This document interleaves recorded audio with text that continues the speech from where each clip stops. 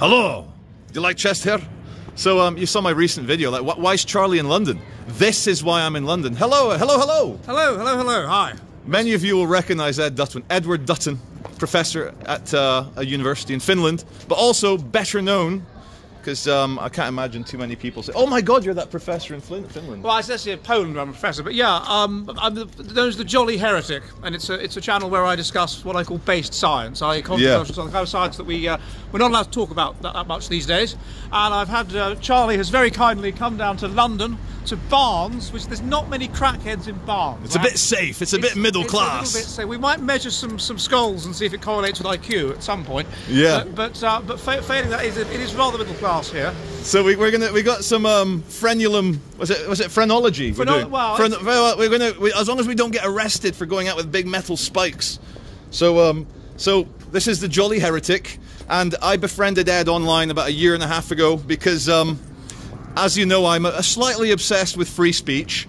I like to, on my lives mostly, commit vocal cord vibration violations, and I think as the world is getting a little bit safe, a little bit, I can't think of any other, what's a good thesaurus for like safe, going another word, like the world's getting mollycoddling, nanny state, people who speak openly. Right now, people ostracize them and treat them bad, but I reckon in 50 years, people will thoroughly enjoy Ed's ideas and the way he expresses them. So subscribe to the Jolly Heretic, which is where Ed resides. That's where he has the open house, the pub. The main thing we're trying to find is spiteful mutants, and which is, you know, and measure their skulls. Measure their skulls. The collapse of half-Darwinian conditions leads to the rise of spiteful mutants. They're mostly left-wing. And they can mostly be identified by their bright purple hair and such like. But we might find some of those, because this is a very middle class area. It is. So I can see it's going to be sort of head girl types, you know, posh girls with purple hair and mental health problems. Oh yeah. Oh, you know, I think the finest lefties are the adolescents who have very rich parents, so they can go live in a squat in central Manchester and they can wave I met one at Oxford University the other day. Absolutely crazy girl. I said, you know, I was asking her questions about free speech and what are the borders of free speech, and should we be able to talk about race differences, that kind of thing. And the very fact that I asked that, she just went mad, and then went and got security. Went into the Bodleian Library. Yeah. Went and got the librarian that came out. I wouldn't talk to the librarian who had a rainbow flag around it. So then they went and got 2 security guards. Yeah. And I asked the security guards, "What have I done? Have I broken the law?" They said, "No, we've had 3 complaints that someone's standing here measuring students' skulls." So this is, for example, with their permission.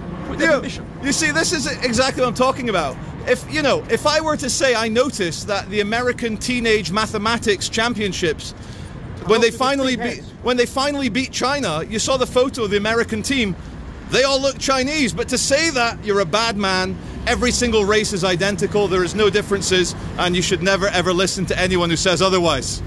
No, but it's obviously nonsense. There are differences in intelligence, and I'm sure your viewers are fairly intelligent. They're very, very based in reality on my channel. Is he just pulled onto double yellows? We're already seeing minor crimes, Charlie. This is the equivalent. He looks bigger than us, Ed. I'm not going to mess with him. This is like what you found where was it you were where they parked on the pavement recently? The Spaniard outside the court for the Lucy Letby further trials. Yeah. And I said, what about the disabled? He goes, "Shut up your face." No, so I mean, this is the kind of criminality you get here in Barnes. We've got to be very careful about this. I think we've already seen a minor infraction. This is the equivalent of taking crack or cottaging. In middle class cottaging. Middle class crime. Right. I'm gonna cut it now, and we'll get some skulls to measure. All right. So this is Ed, and we have a. Jack. Well, hello, Jack. How you doing? This is Baby Pearl. Hello, Baby Pearl. How old's Baby Pearl? Baby Pearl is 10 months old. And what do you do for a living, if I'm asking? I'm a poker player. I'm sorry? Poker player, the game. That's amazing. That's a high IQ job. You know what? No wonder he said yes to us asking him about YouTube. I mean, come on, let's have a look around here. So, I'm admiring the shape of his skull. Yeah, look at it. It's hardly gone in at all. Right, that is a large brain. Do you struggle with card counting and with a small brain like that? I'm joking. It's large. Oh, so has he got a good size? It's a good size. We didn't like that. Yes. I mean, the reason I ask is because it's considered sort of Victorian pseudoscience, but it's not pseudoscience. There is a correlation of about 0.3 between cranial capacity and intelligence. Obvious. It seems obvious. Yeah, big brain, big intelligence. And obviously one would expect a person that's a professional poker player or a professional card player or whatever to have high IQ. I mean, it's just the way of things. And we're just sort of demonstrating that point today. If you weren't very bright, it would go in like that. Yeah. So big brain.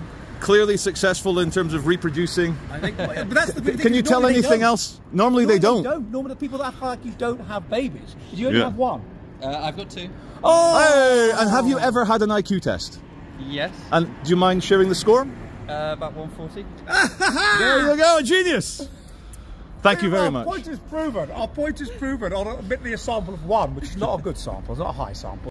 Okay, here we go. So I've been asked to measure Charlie's girlfriend Laura's head. So we put these here like this. Seems to be a reasonable, respectable kind of size, and the correlation is 0.3. Correlation is not causation, remember, but there is a relationship between having a large brain, you would expect it, wouldn't you? Yeah. And being reasonably intelligent. So let's see how intelligent she is. A good mark of intelligence is vocabulary. Yep. So Laura, I'm going to give you 3 words and a target word. I'll give you a target word. I want you to tell me what of the 3 words means the same as or similar to the target word. So the target word is talkative. Talkative. And the 3 words are querulous, epitome, loquacious. What's the first one? Querulous. Querulous. Querulous. Loquacious. What did you say? Loquacious. Loquacious. Okay, I'll try another one. So the target word is assiduous, and the 3 words are sedulous, puissance, and flocky-knocky-nihilipidification. Sedulous. Are you sure? Sedulous. Final answer. I've never even heard that word. You're a clever ginger girl. That is a clever ginger girl. Well, that should be the case, because gingerness is the most evolved hair colour, isn't it? I mean, it's the final, it's the crown of evolution. But she has got them correct, so that is quite a good. I mean, that's just 2 questions, though. It's not proper IQ. That is quite a good vocabulary. It's quite a good vocabulary. It has to be said. You've done well. I think you've done well in terms of a high vocabulary girlfriend. Thank you, Ed. That's it. You've done well. How do you feel about being a high vocab girlfriend? Smart, innit? And you know, I only went for you because I like the novelty of ginger hair. You know.